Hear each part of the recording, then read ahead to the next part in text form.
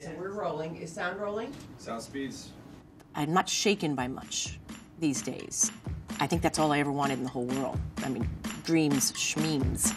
I don't have any children, I'm not married. Perfection, by whose standards? Love. Happiness, friendship, Success. Your life is going to change 100 times. This is what I call my story.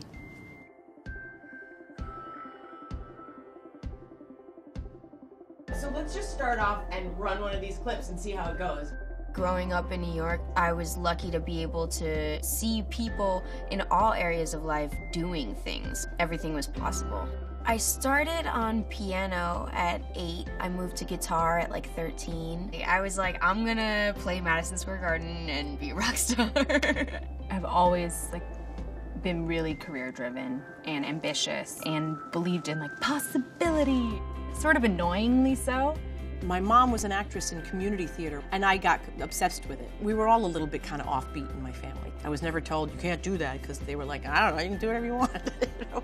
I wanted to be a writer very, very young in my life. That's always been my dream. And I had a teacher say, not only am I not putting you on this newspaper, but you are such a bad writer. I'm gonna tell you right now at age 14 to find something else to do with your life.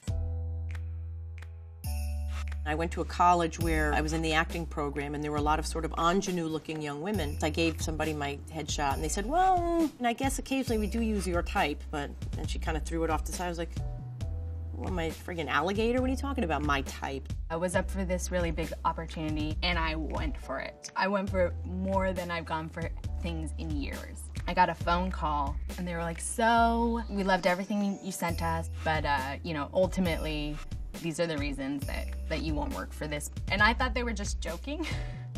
I don't know if I cried. I just felt like there's something about me that isn't good enough.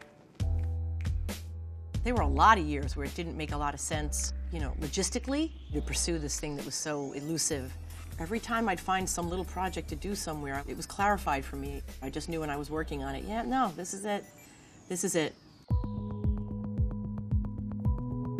You have to take that heartbreak and that rejection, and you gotta amp yourself up, and you have to believe it's really gonna happen so that you give it your all. There's something about being on stage that I just feel this is what my life is meant to be, and I don't know the details of how that will play out, but I think it's really simple, like physics, you know, what you put in, you'll get out. I am the author of the book, All of My Friends Are Engaged. I am a blogger for my website, The Things I Learned From. On the side of my blog, it says, this is dedicated to this person who told me, don't write, you're not good. The feeling I get is gratitude that I had this little thing telling me early on, this is what you do, this is what you love. I'm not shaken by much these days. To be able to really feel this way is the greatest gift of all. I mean, dreams, schmeams. This was really it.